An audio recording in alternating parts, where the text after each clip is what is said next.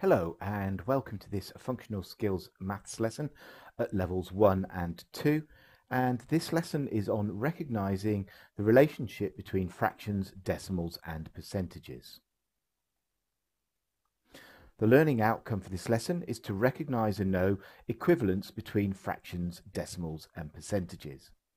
It's important that we know this before we go on to doing calculations with percentages, as you may wish to use decimals or fractions instead of the percentage to do these calculations.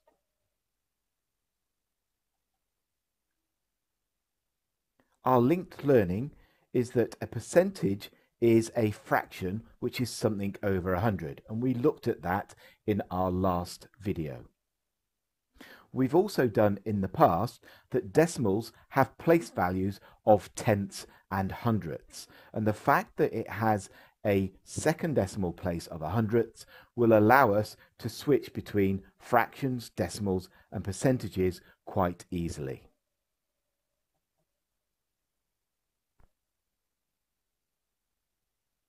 So in the last lesson we talked about a percentage being a number over 100, so that 38% we described as 38 over 100.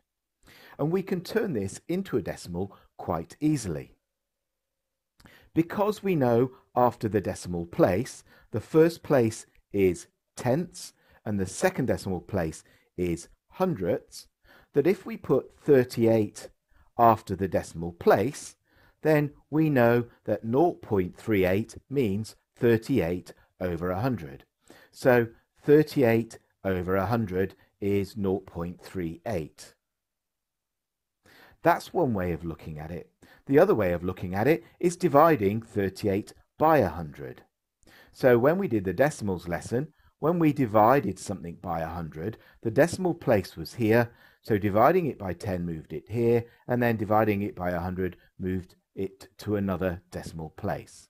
So we can show you two different ways to show that 38 over 100 is 0.38.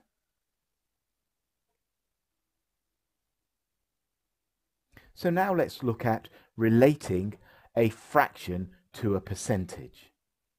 So if we have 2/5, which is our fraction, and we want to turn it into something that's the same as a percentage, the denominator must be 100. And the key to doing this is what we call equivalence. Remember when we did equivalence in fractions? So my denominator is 5 here for my original fraction, but I need it to be 100 over here to turn the fraction into a percentage. So how do I get from 5 to 100? Well, if I divide 100 by 5, you can see I've multiplied 5 by 20 to get 100. If I multiply the denominator by 20, I need to multiply the numerator by 20 to keep the fraction equivalent. So 2 times 20 is 40. And we understand that 40 over 100 is 40%. So I can go from a fraction with any kind of denominator to a fraction with a denominator of 100. Once it has the denominator of 100, the numerator is our percentage.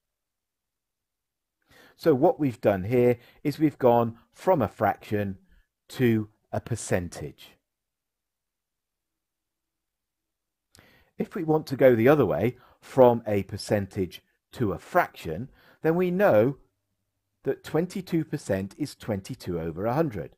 So that's how we turn a percentage into a fraction. However, remember your fractions lesson, where whenever you create a fraction, as we have done here, you're always meant to look at it to see if it can simplify. And I can see that 2 divides both into the numerator and the denominator. So if I divide them both by 2, I end up with 11 over 50. Can I simplify it again? Well, I can see that 11 is a prime number and 11 doesn't go into 50, so I can stop trying to simplify at this point. So 22% is the same as the fraction 11 over 50. So we've gone from a percentage to a fraction.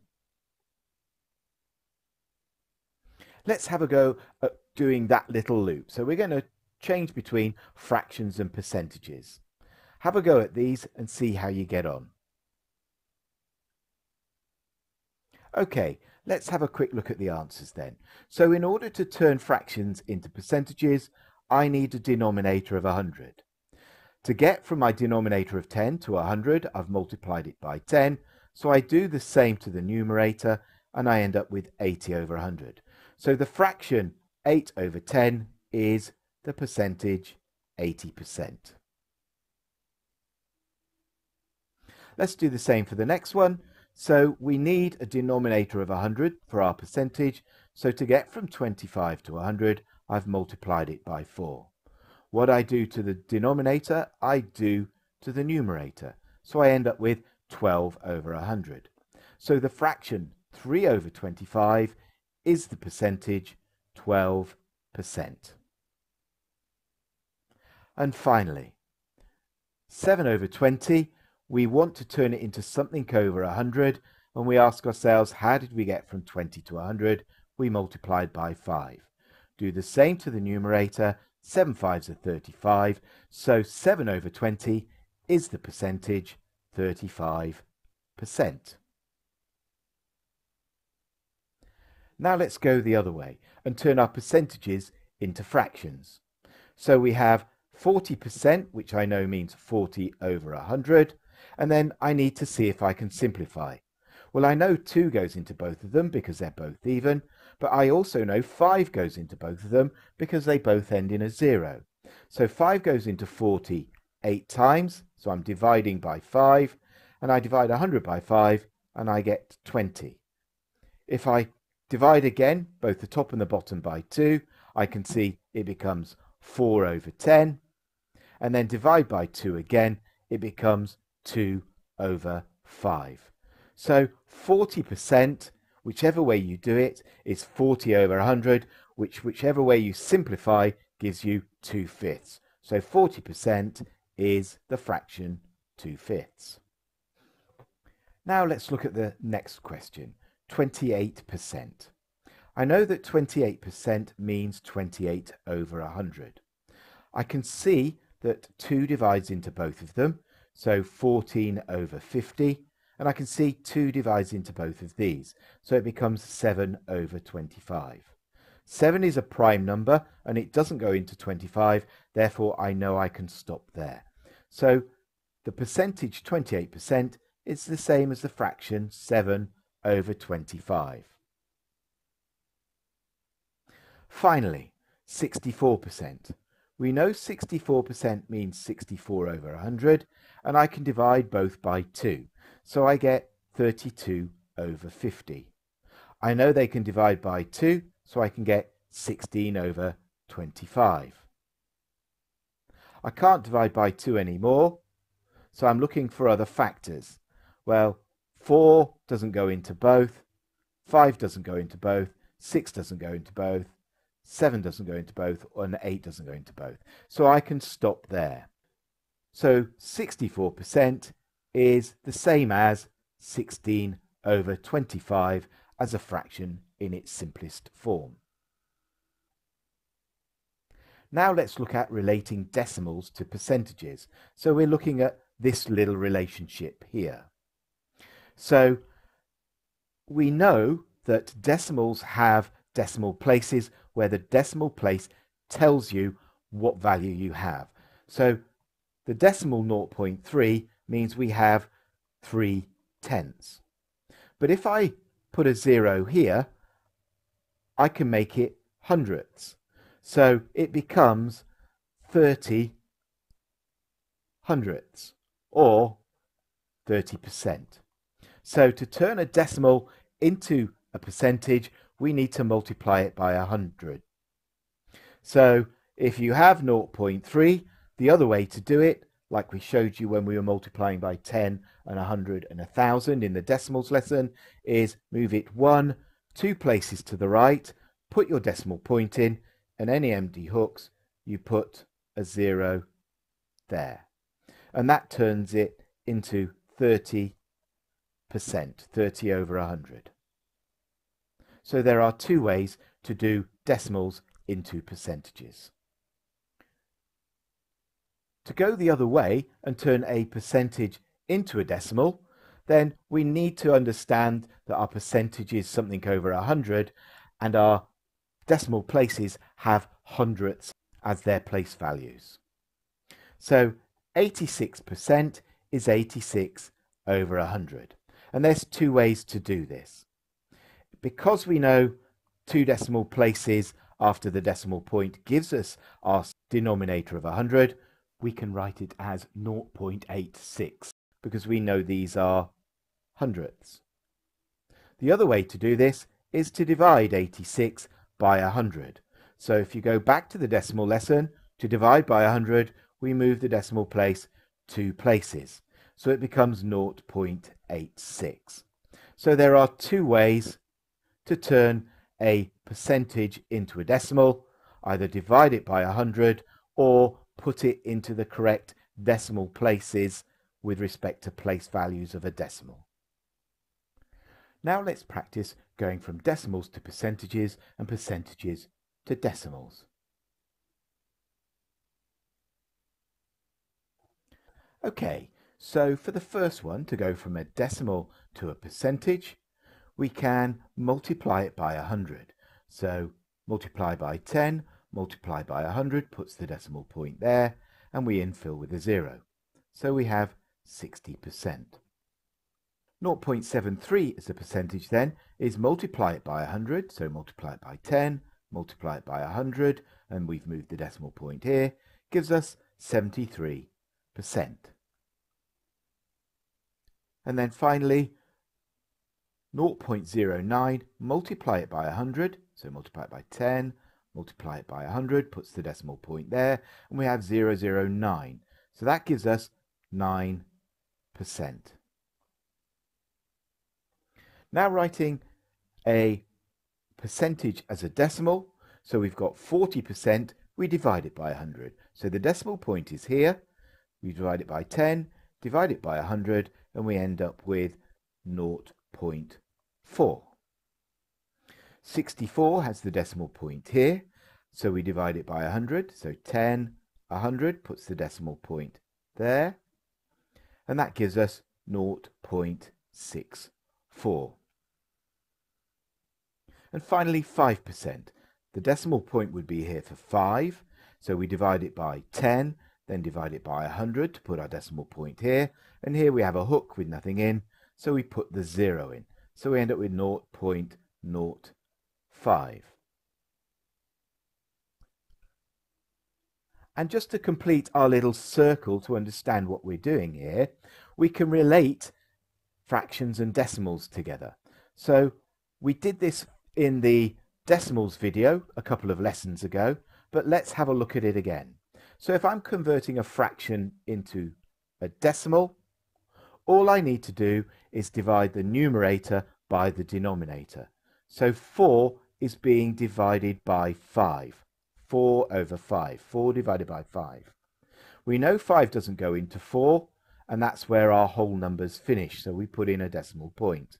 We carry the 4 and we have an infinite number of zeros that we can use after the decimal point.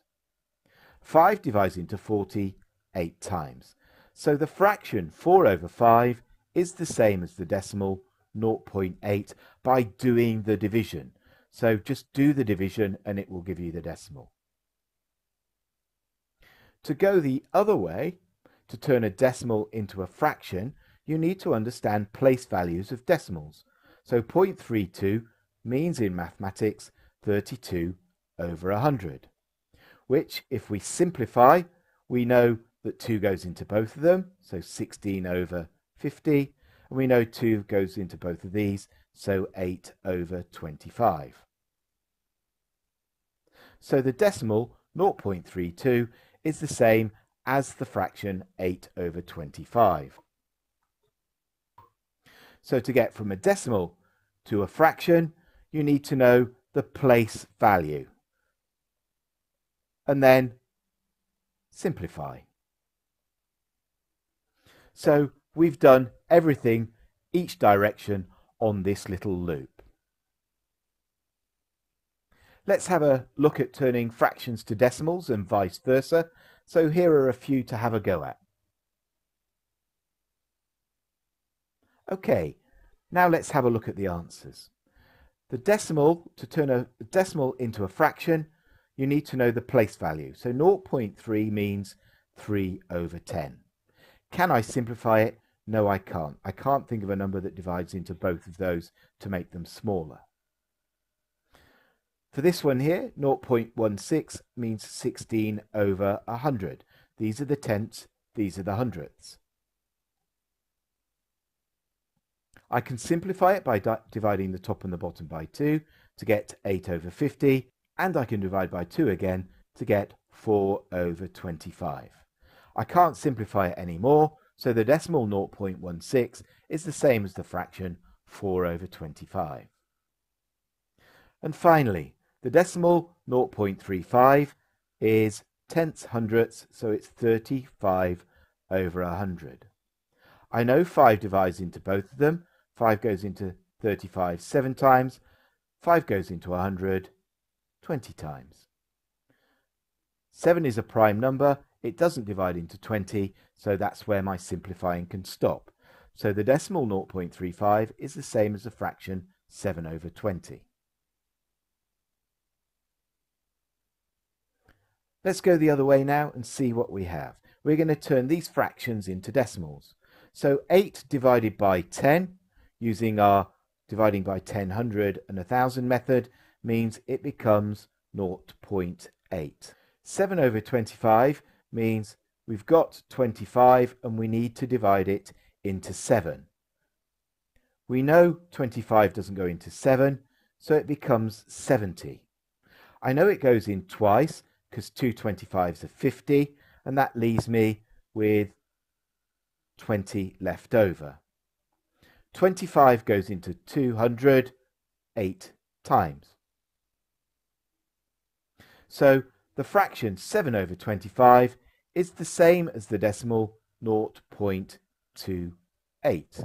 And finally, turning 3/8 into a decimal, I've got to divide the 3 by the 8 because that's what our fraction means. 8 doesn't go into 3, so that's where our whole numbers finish, and we put in our decimal points. We carry the 3, so 8 goes into 30 3 times, remainder 6. 3/8 are 24, take it from the 30, leaves us with 6. 8 goes into 60 7 times, 7/8 are 56, so I've got a remainder of 4. And then 8 goes into 40 exactly 5 times. So the fraction 3/8 is the same as the decimal 0.375. So all those years as a youngster where you were struggling to relate a fraction, a decimal and a percentage, we've now shown you how to switch between all of them so that you can deal with the one you feel most comfortable with. Let's look at something nice and simple just to prove how straightforward this is. If we have a fraction we all recognize, a half, to turn a half into a decimal, I divide 1 by 2. 2 doesn't go into 1, so we carry the 1, and 2 goes into 10 5 times. So we end up with the decimal 0.5. So to go from a fraction to a decimal, we divide the fraction, the numerator, by the denominator, and it gives us our decimal. To go from our decimal back, all we need to understand is that 0.5 is the fraction 5/10, which when we divide the numerator and the denominator by 5 to simplify it, we get a half.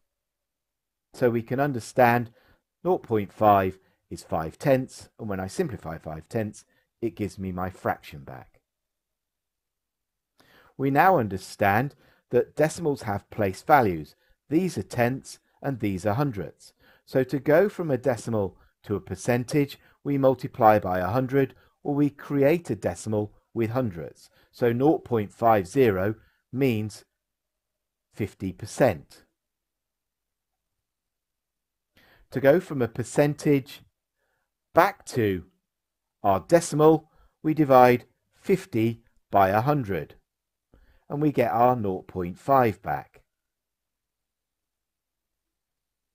And then finally, to get from our percentage of 50% we understand that 50% means 50 over 100, and when we simplify it, we get 5 over 10 and then 1/2.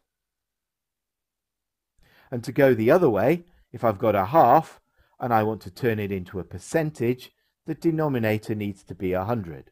So to get from 2 to 100, I multiply by 50. Therefore, I multiply the numerator by 50 and I get 50 over 100, which gives me my 50%. And that's how we go back from a fraction to a percentage. And being able to do all of this allows you to switch between fractions, decimals and percentages really easy. And more importantly for this lesson is to use decimals or fractions to do your percentage calculations.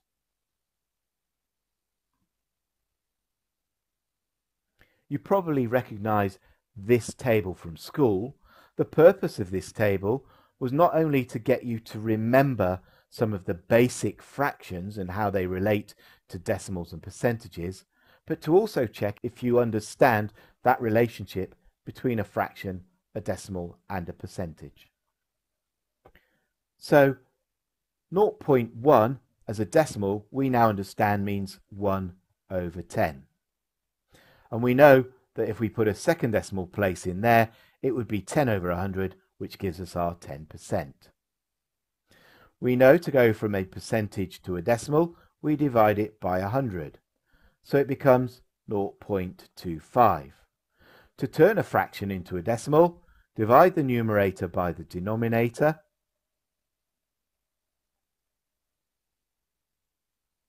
And you get your decimal. Remember from our lesson on recurring decimals that sometimes when you divide your numerator by your denominator, you get a recurring decimal. So 3 doesn't go into 1, carry the 1. 3 goes into 10 3 times, remainder 1. 3 goes into 10 3 times, remainder 1. So we remember that from our recurring decimals. 0.3 recurring. So to get from our decimal to our percentage, we can multiply by 100 so that we get 50%, or using equivalence, we can say to get from 2 to 100, I multiplied it by 50, do the same to the numerator, and I get 50%. Again, remember, some fractions recur. So if I divide 2 by 3, 2 divided by 3, 3 doesn't go into 2, carry the 2. 3 goes into 20 6 times, remainder 2. 3 goes into 20 6 times, remainder 2. 3 goes into 20 6 times, remainder 2, and so on. So we end up with 0.6 recurring. And finally, to turn 75% into a fraction, just simplify it. So 5 goes into both of them. So it's 15 over 20. 5 goes into both of those. So it's 3/4. So 0.75 or 75% is 3/4, because when we simplify our fraction, that's what we get. This ability to compare fractions, decimals and percentages is a really common question in exams, and they'll give you 3 numbers in the 3 different formats and ask you to sort them or arrange them or do something with them or compare them. Okay, so here's an example. Order the following starting with the smallest. So we have 0.25, 7 over 25 and 26%. So all we really need to do is have them in the same format, and it doesn't matter which way you do it. So let's look at all of these as percentages. I don't have to do anything to 26% because it's already a percentage. To turn 0.25 into a percentage, I multiply it by 100 and I end up with 25%. To get the fraction 7 over 25 as a percentage, I need the denominator to be 100. So to get from 25 to 100, I've multiplied by 4. Do the same to the numerator and we end up with the number 28.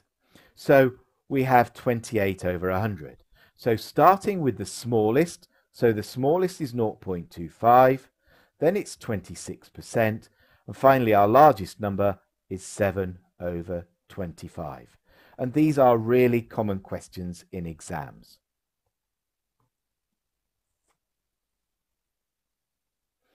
Here's an example of an exam question. Here are three numbers, 56%, 0.48 and 3/5. Which of the selections below sorts these number formats starting with the smallest? So straight away we need to put them into the same format. So let's leave them as percentages. So I know that a decimal to a percentage is really easy. I multiply it by 100 or understand that it's 48 over 100. So that gives us 48%. The only tricky one is the fraction. But when you understand a percentage has a denominator of 100 and we've got to go from 5 to 100 by multiplying it by 20, we do the same to the numerator and we now understand that 3/5 is 60%. So to pick the correct answer, we've got to start with the smallest. Well, our smallest is 0.48, so it can't be that or that. Then our next biggest number is 56%. So the only one that has 56% after the 0.48 is D. So the correct selection would be D. And that completes this learning outcome to recognize and know equivalence between fractions, decimals, and percentages. The key word here is equivalence, that you understand when you have a fraction of 1 over 25, that in order to turn it into a percentage, the denominator must be 100. So we've multiplied this by 4, we multiply this by 4, we get 4 over 100, which is 4%. The other thing to be aware of with equivalence is that the decimal 0.16 means 16 over 100. So to turn a decimal into a percentage, we quite literally multiply it by 100. And that concludes this lesson. It is strongly recommended that you get good at these skills. These skills are the foundation to mathematics and will help you in future topics. If you'd like more practice, see your teacher or go to Moodle for more worksheets.